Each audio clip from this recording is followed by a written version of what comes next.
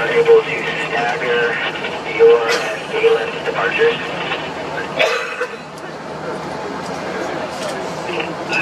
Que visto.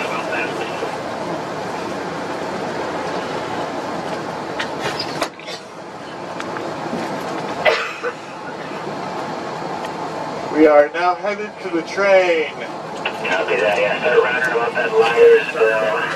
You don't want to be late for the train. There's a field off to your right.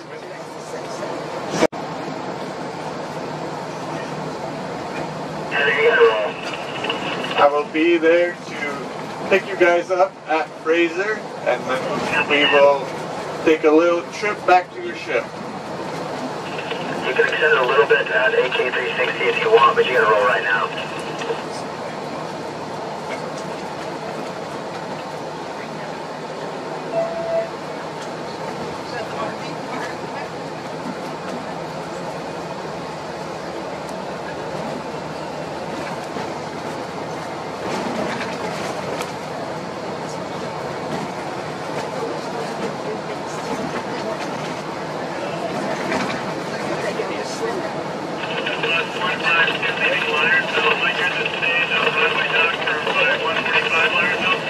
You got it. Come on down right now for me, please.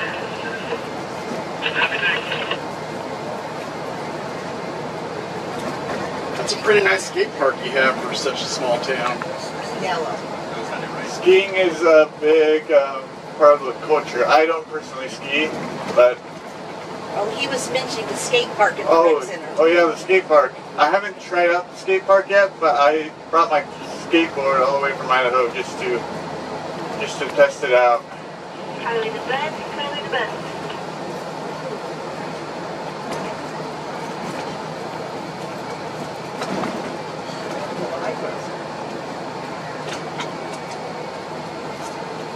Kylie the Logan. Copy. Got it for Logan. Did that say that he was running late for Liarsville? Do you need me to call right on you? And in front of us is the McCabe College. Give them a call. He said he should be able to round them up and leave close to on time.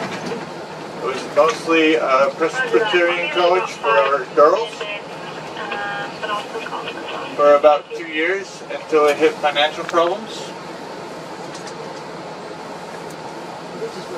And they sold it to the city of Skagway.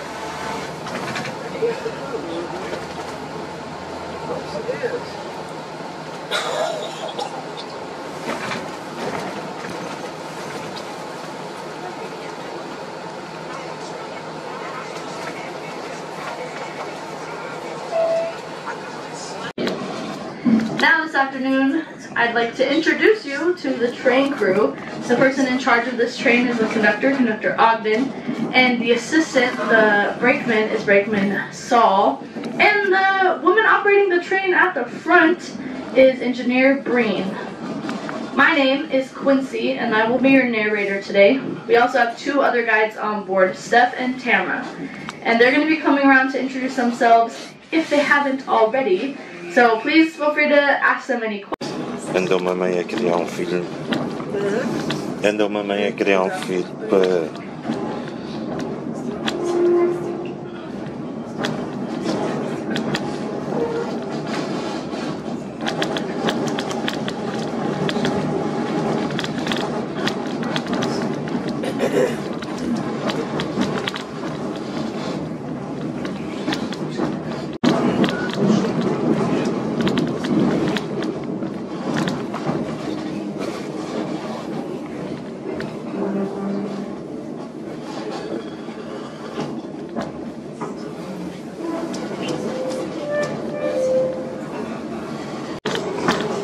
Bem, eles têm bué de comboios.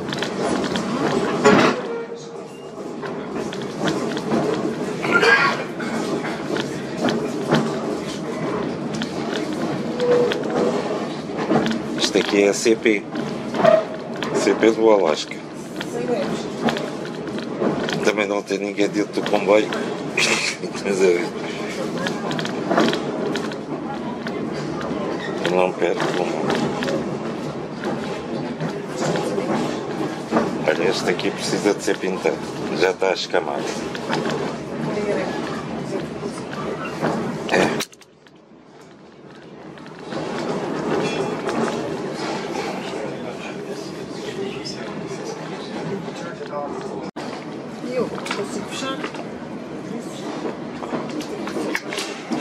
Conseguiste? Pois.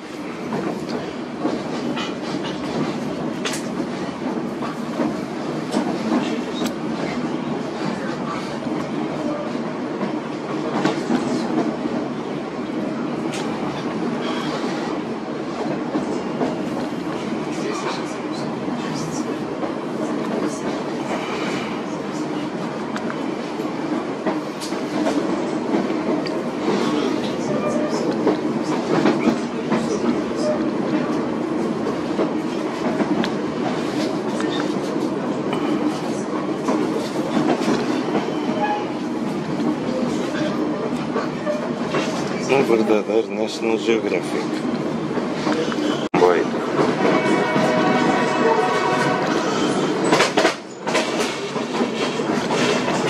Coming up on the right-hand side, we're going to see what's called the Gold Rush Cemetery. Now, this cemetery was only in use for a few years, but many of the people who made this railroad happen are buried there. Out of the 133 grave sites, they say that only about 60 of them have been reported and identified.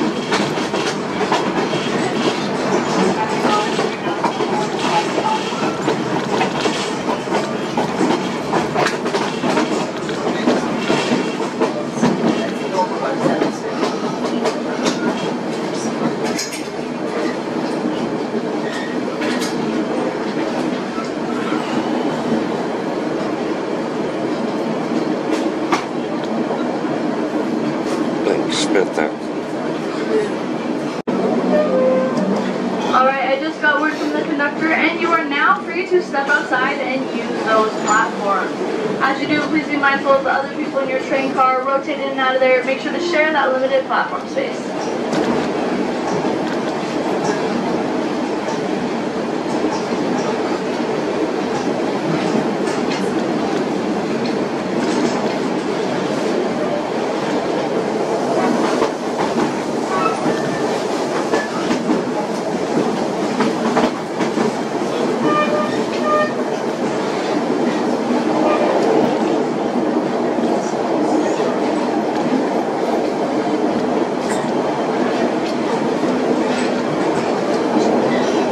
Aí pode ser lá fora. Pois já se pode.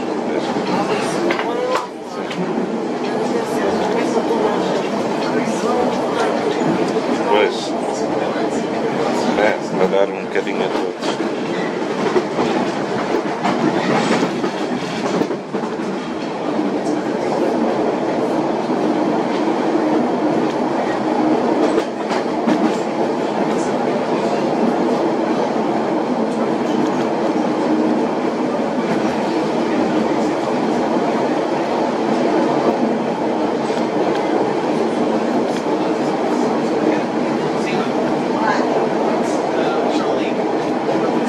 Interested on that side? Great.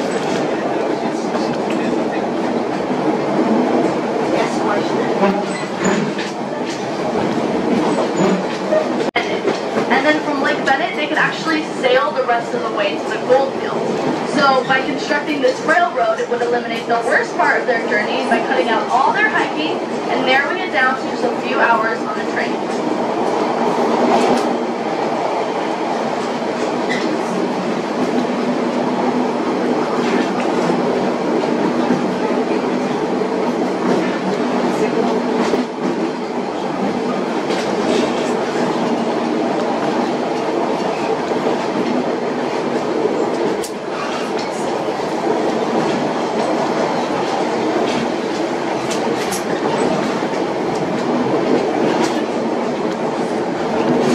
It's worth it.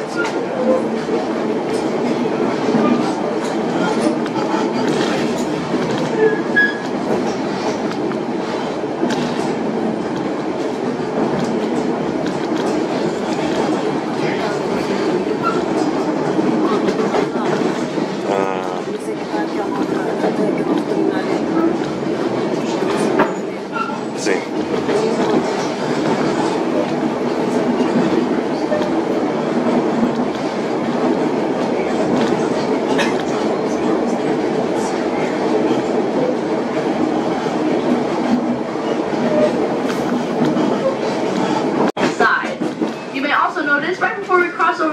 on the right, there's going to be a little red caboose. This caboose originally belonged to White Pass, but in 1994, White Pass donated it to the National Forest Service, and the National Forest Service turned it into a cabin in which hikers can now rent for about $45 a night.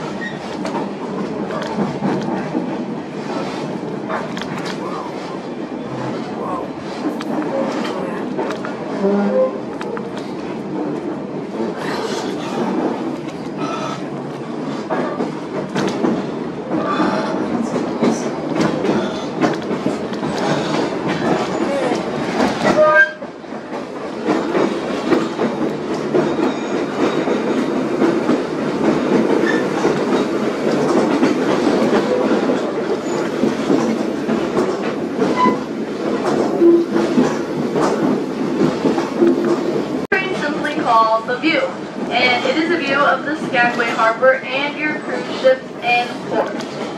Once you're done admiring this view, look all the way over your left-hand shoulder to see the Denver Glacier Valley and the bridge that we crossed over 1 mile ago.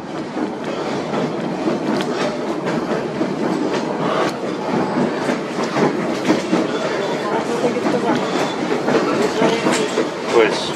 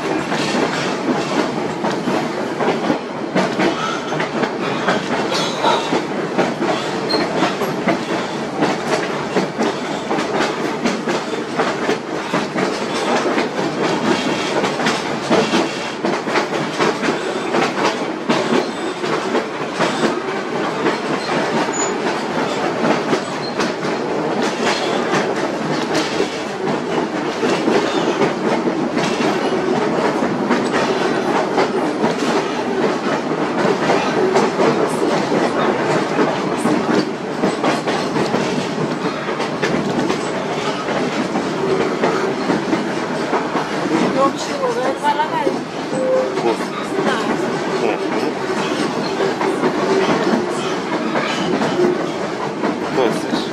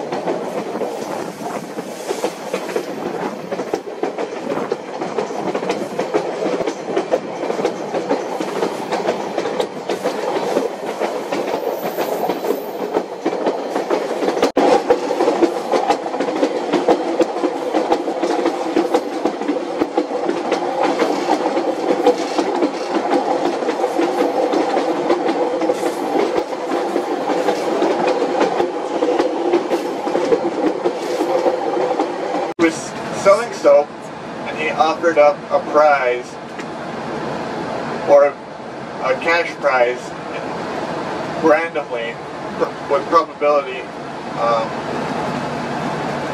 and let the customers come and buy certain packages of soap, which may or may not contain $5, $20, or so on. And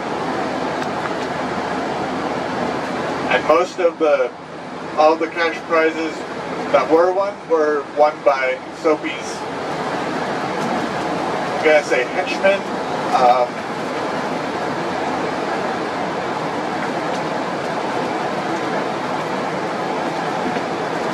Because Soapy was very good at sleight of hand. He was a con artist and came up to Skagway to try and make a profit off of the.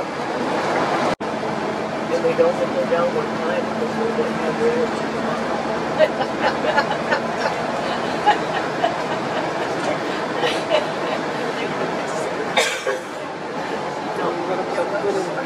This is the United States-Canadian border. We're back in the United States. These clearance signs above our head are hockey sticks. Now, they're used for the snowplows when you get high drifts. It's hard to see where the road ends, and so when they're in the white, they're all right. When they're in the red, they're dead.